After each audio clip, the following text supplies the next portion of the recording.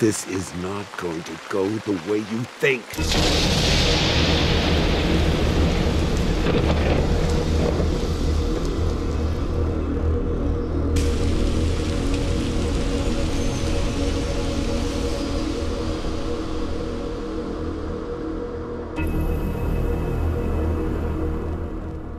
Hello and welcome to Shep Rambles, where I am Shep and I tend to ramble. About what? Anything and everything, and oh no, Star Wars news.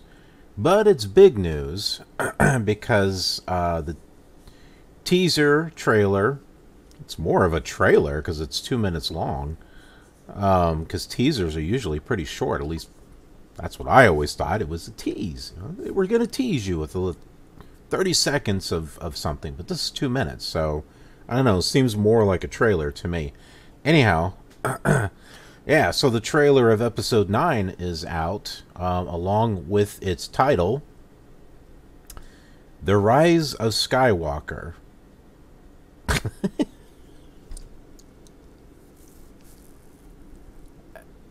Yeah, what is that? What kind of title is that? That just sounds silly, actually. I think what would have been a nice title is maybe something that would have, I don't know, like something simple, something similar to the Phantom Menace. You know, just maybe kind of like the opposite of Phantom Menace, that would act like bookends. You know, like from episode 1 to episode 9. You know, some type of similar thing. And I don't know, maybe that's what they're trying to do here. The Phantom Menace, The Rise of Skywalker. Who knows? But just going through this article here, there's really not much here. But there's a little joke from Mark Hamill where he tweeted that it's not going to focus on the Futurama version of Episode 9. It's cool that he's a Futurama fan. Mark Hamill's just cool all the way around. Yoda's bar mitzvah. But anyway, Rise of Skywalker is supposed to pick up some time after the events of Last Jedi. And it's supposed to have unused footage of Carrie Fisher. I still don't know how I feel about that. From The Force Awakens. Wouldn't there be some unused footage from Last Jedi, too? I don't know. Billy D. Williams as Lando Calrissian, which would be cool to see, along with Matt Smith, who's coming back as Doctor Who, Richard E. Grant, Kerry Russell, in unspecified roles, blah, blah, blah, blah. Episode 9 will be the last Star Wars movie to continue George Lucas's original, I thought I was going to say original vision. It's anything but that. Skywalker saga before the franchise explores other characters in the galaxy far, far away. Spin-offs include the upcoming live-action show The Mandalorian and a new trilogy from The Last Jedi director Rian Johnson. Okay, so there's something that's underneath my head, and that would be chicken and waffles from Kentucky Fried Chicken. And I think that's more exciting than Star Wars 9. Anyway, I've already watched this, so I'm not going to do like a reaction video. And I mean, I'll just be honest with you. I am not excited at all for this. I mean, what I saw was just kind of like, huh? Really? I thought the trailer for The Last Jedi looked more exciting, you know, and well, the movie came out and I kind of, you know, walked out of it kind of stunned, you know, and just more analyzing of it, just realized that this is, as a movie by itself, it was interesting, but as part of the Star Wars saga, and especially the middle film of a trilogy, just wasn't good at all. But anyhow, I kind of, if I as far as reaction, I like to kind of react on what people are saying about the trailer. So not so much my reaction of the trailer, but what other people have been saying about it. One of the things is that they're saying that, oh, Rey is looking pretty good. She's got a nice little outfit there. Looks more like a Jedi. No, I disagree, because this looks very similar to this. I mean, okay, so it looks like the clothing itself is made out of a different material, but it looks pretty darn close to that. So, I don't know, maybe it is kind of Jedi-ish. Yeah, but if we just kind of play through here, and I've got the sound turned off, but there's a part here where Luke had said, hey, we passed generations of Jedi have been passed over to you. I'm surprised that no one has made this analysis yet, but I think J.J. Abrams is trying to address the whole Mary Sue issue of why is she so powerful, more powerful than any other Jedi, because all the generations of knowledge of Jedi have been passed over to her or something. You know, almost as if the spirits have all, I don't want to say like possessed her, but you know what I mean? It's like, there's that whole balance of the Force thing, right? Which is why the Sith pretty much destroyed each other, because when you only have, and I could be wrong, all right, but at least from what I understand, when you have more Sith, it's like they're all drawing from the dark side of the Force, and they're not as powerful. But when you have it shrunk, those Sith become more powerful. And maybe I'm wrong on that, but that's kind of what I thought. And since Rey is supposedly the only, I don't want to say she's a Jedi, because I don't know, that seems like an insult. But let's say Force user, that she's got all this power and knowledge from all the previous Jedi, and that's why she's so powerful. That is my theory on how J.J. Abrams is going to address the whole Mary Sue issue. But here, I'm gonna mute this so I don't have to hear it through my headphones. I have it muted on the recording software. Now this part here, okay.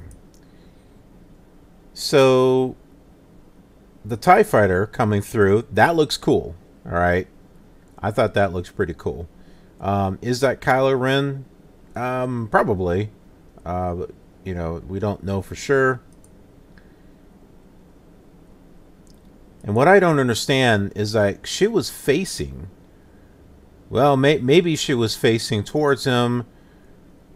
Maybe she was facing the other way and turned around. I don't know, but she turns around again. But this part,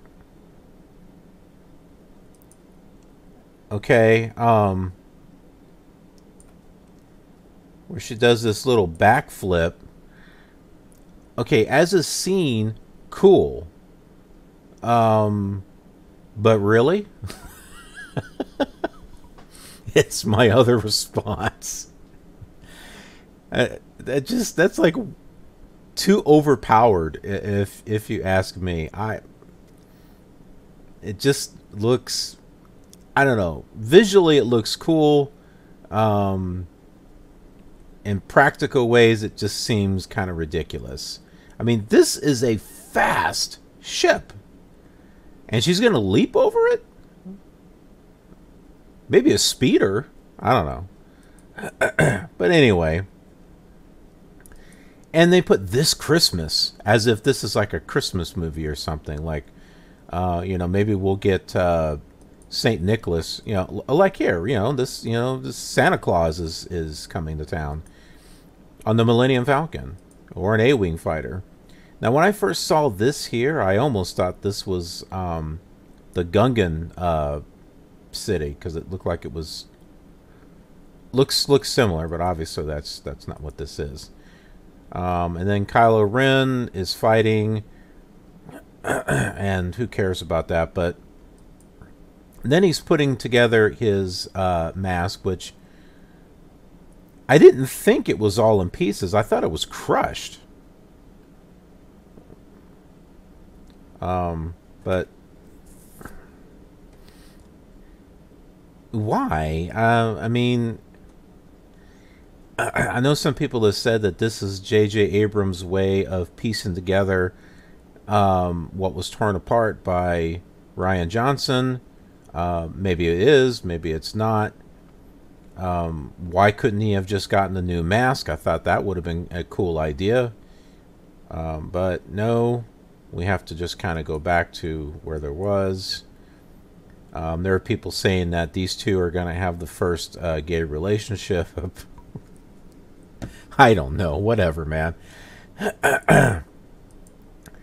All right, and then you've got this cute scene of BB-8 and whatever that thing is. What I want to know is, throughout this whole teaser, where's R2? R2 was more popular than 3PO. I always thought. Where is he in this teaser? Why isn't he in this teaser? 3PO's in here. Where's R2? He should have been in here, and he's not. Okay, so seeing Lando again was cool. Seeing him wearing the same outfit from Solo, to me, is not very cool. Who was it? It was Comic Book Pro Secrets, even Van Skyther, who said he's got it's like really large, but it's relatively the same outfit that he had when he was in his early 20s or whatever. And who keeps their clothes that long? And I'd have to agree with him on that. The saga comes to an end. Yeah, as far as I'm concerned, it ended with episode 6. Some people say this kind of reminds them of pod racing here. Maybe. I'm not quite sure. We got speeder bikes. Now, C-3PO is right here. Where's R2? How come he's not anywhere around here? This is supposedly the medal that they were awarded in A New Hope. I don't know if that's true or not, but that's what I've been reading. This is a touching scene, though. It's nice to see Carrie Fisher.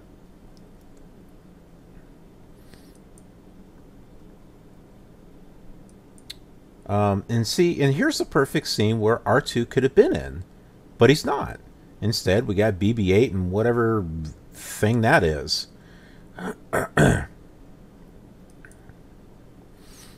Okay, and this is supposed to be a piece of the Death Star. Now, some people have said that this is either Yavin 4 or it's Endor.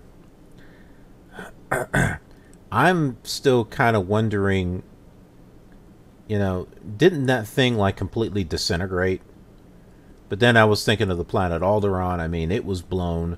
It looked like it was disintegrated, but there was still, debris from it. So I guess there would be debris from the Death Star.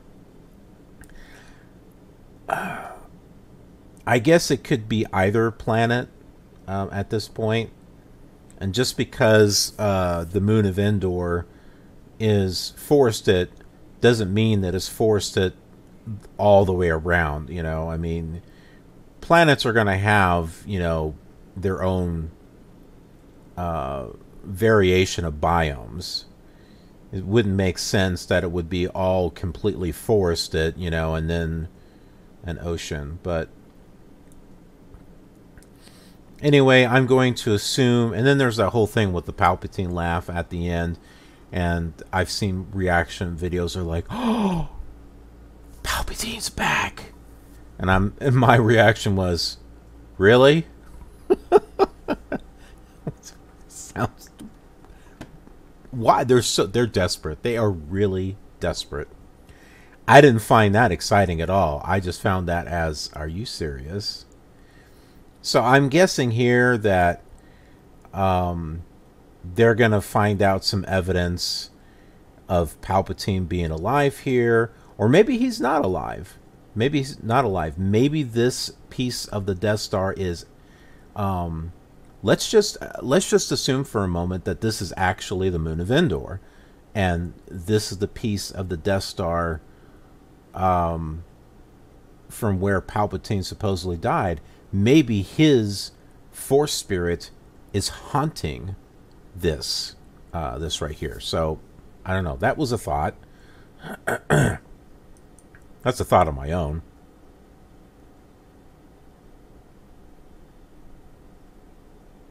Okay, yeah, so there's really nothing else there. And I've seen it kind of sort of mentioned, but there are a lot of people who are thinking the Rise of Skywalker. Oh, this is in reference to Luke coming back since Mark Hamill's going to be in it. Or the Rise of Skywalker, it has to do with Rey actually being a Skywalker. I don't think that's it at all. I think the Rise of Skywalker is referring to Kylo Ren. That's what I think. Even though he's supposedly the supreme leader now of the First Order, New Order, whatever. This bigger, badder evil that is supposedly in this movie, it seems to me that the Rise of Skywalker is going to be... it might as well be called the redemption of Skywalker. So I think this is about Kylo Ren redeeming himself and rising himself up to the name of, the name of being a Skywalker. So, but anyway, like I said, I'm not excited about this. I sure as heck am not going to pay full price to see it. I'll wait for a discount theater, or I'll just wait for it to show up on Netflix or something. I'm not going to be fooled again. I mean, the Force Awakens was okay, but it was just kind of a remake of what we've seen before. The Last Jedi was just kind of like, I was stunned. It was, it was fun. It was fun to watch the first time, and then you just kind of walk out going, what was it I just watched? And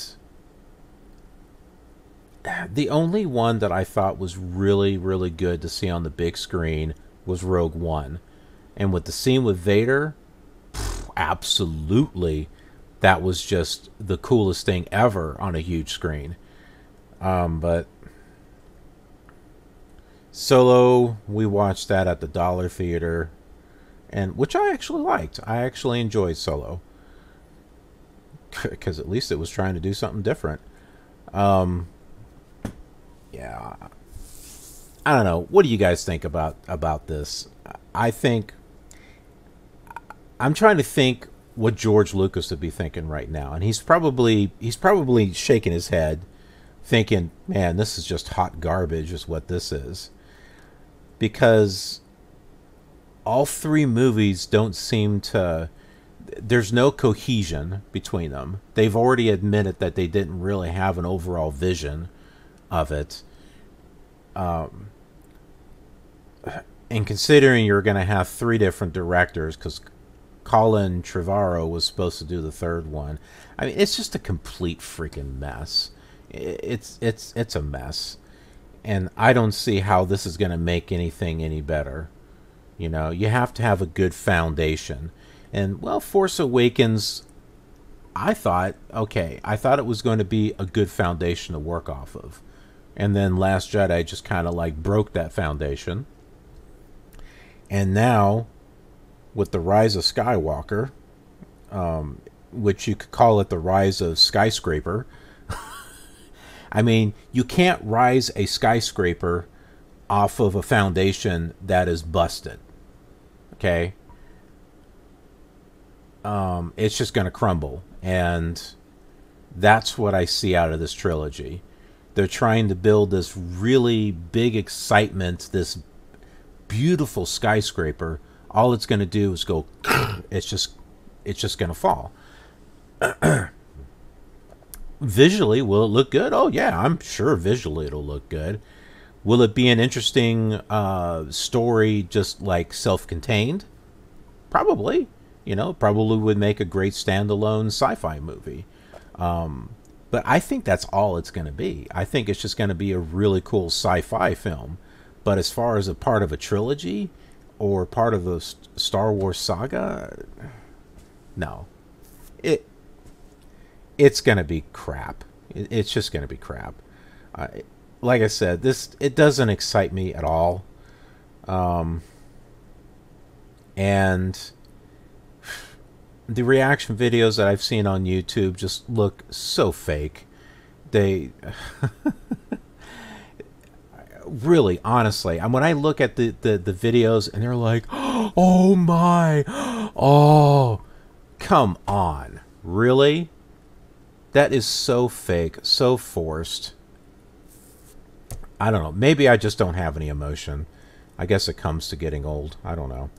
Anyway, what do you guys think about this? I think it's garbage. Let me know. Let me know in the comments what you think. What do you think about my theories? Do you think there's what are your own theories? Yeah, tell me that. What are your own theories? And R2, where the hell is he? Maybe we'll see him in another trailer. And maybe the movie will look better in further trailers. But remember, trailers are supposed to show the best parts. They're supposed to get you excited. This doesn't get me excited at all. You know, maybe it's just me. But anyway, thanks for watching, and I will see you on another rambling video. Hopefully it won't be about Star Wars anytime soon.